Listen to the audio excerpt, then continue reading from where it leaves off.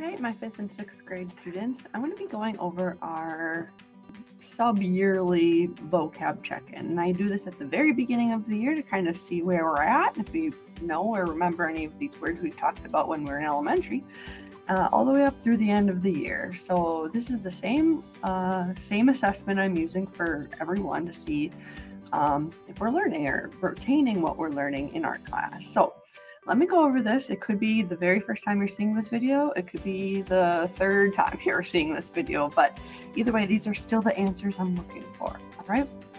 So each of these images should look very familiar because those are the images we're using for the actual ballerina. So I did that, so hopefully it kind of helps spark that memory and what we were talking about for that image, for that word, all right? So the very first one here is about lines. This is a Jackson Pollock piece, and what I was looking for is something about the use of like free-flowing lines or organic lines, or some people use like scribbly lines. But if you could describe the types of lines you're seeing, some people talked about their diagonal lines and vertical lines, and they talked about the lines, which is great. So I'm looking for this extra vocabulary. If you just said there are lines, I want a little bit more, okay? So that's the main thing for lines, is that you're actually talking about the types of lines. For this Picasso piece, we talked about shape. And again, I'm looking for more than there are shapes. I am looking for there are geometric shapes, which is very straight edges and angles. That's kind of what we talked about with line 2 for the different types of line. So if you could have said they are geometric shapes, or maybe you could name some of them like triangles, rectangles, squares. If you can talk about the shapes, that is helpful, okay? Next is movement. This is a tricky one.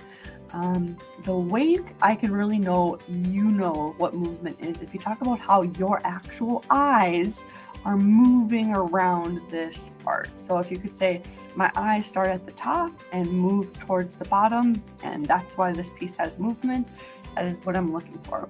A lot of people talked about, yes, it looks like it has movement, but you weren't able to tell me how. So if you just talk about what your eyes are doing, my eyes are moving around this painting because these lines make my eyes start at the top and look down, or start in the corner and work my way diagonally.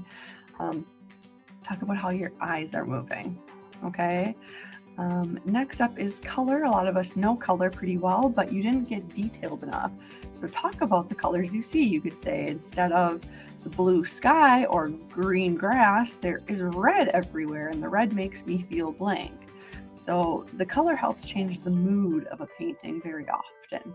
But otherwise, if you could talk about the colors white, black, brown, green, there's a lot of colors. So if you could talk about them, that makes me know you know what colors are. All right. Value is the lightness and darkness of a color. So I'm really looking for you able to tell me where the lightest value is, which would be that lantern or that light hanging above the table, and where the darker values are. For this one, a lot of people would talk about only the light, and light is value, but light's only part of value. Light and darkness go together for value, okay? So if you're able to talk about both of those things, that helps me know you know what value is, okay? Contrast, I had a lot of people getting this one, so that's good. Contrast is when there's two opposite or different elements in a piece that are different from each other. So if you talked about light color versus dark color, that would be great. Or if you talked about the direction of lines or being either vertical or more horizontal, that has contrast too. So if you're able to talk about the two very different things in this painting, that shows that you know what contrast is. Emphasis, I was really excited to see a lot of people are getting emphasis this year. It's that first thing that catches your attention. So if you just say her face, that's not enough. You have to say her face has emphasis because it's the first thing I see, or because the background is dark and her face is light, okay? A lot of times to talk about emphasis, you're talking about contrast or value. You need other words to have emphasis, okay? So if you could even use a few extra words, that would be awesome. Now, unity. People have a lot of trouble remembering this one, and it's very, very simple. Unity is feeling united, finished, and complete. So when you see a painting or a piece of art, you could say, wow, that really looks like it's a united piece. It has a unity. It's just you saying that it looks finished, it looks done, it looks complete. So people were saying how the houses are stuck together makes it have unity, which isn't necessarily true because you don't have to have buildings close together to have unity in a piece of art.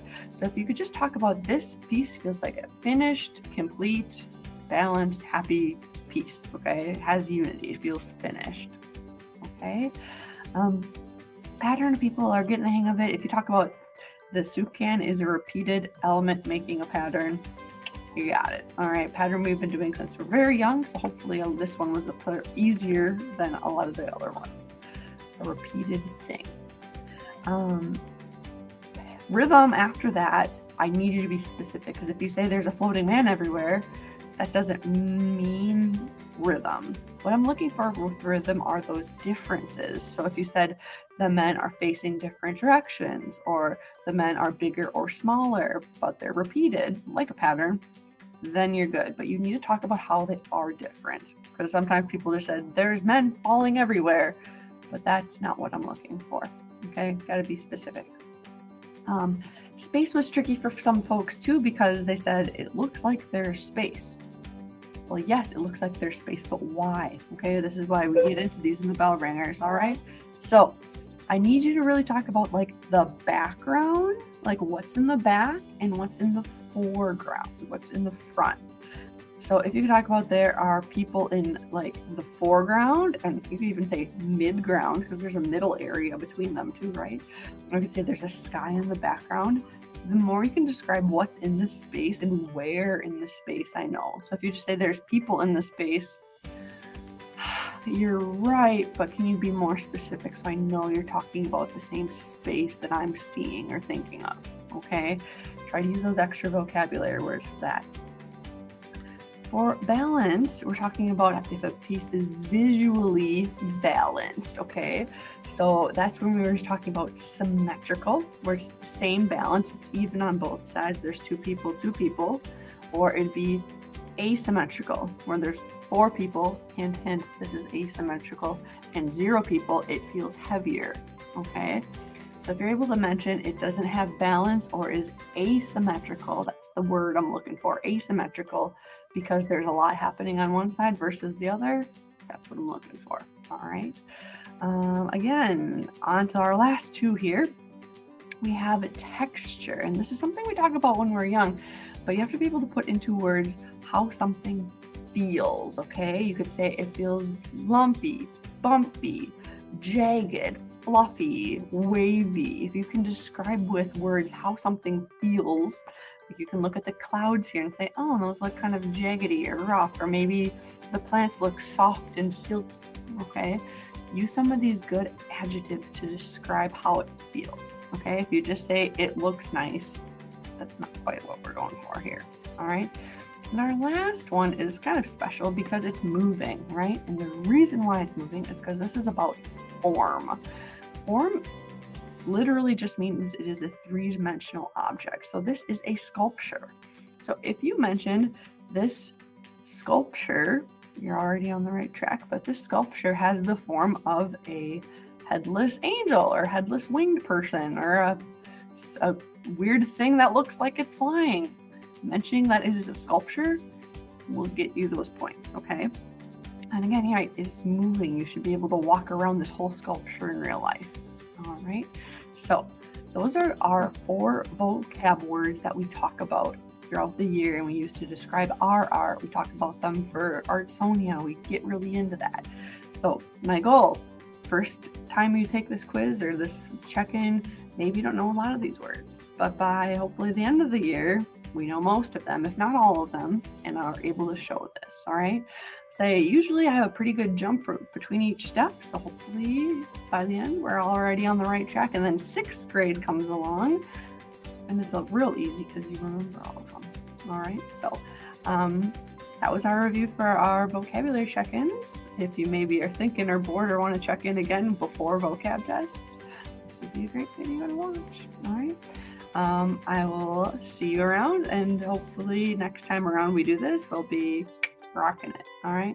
Have a great day.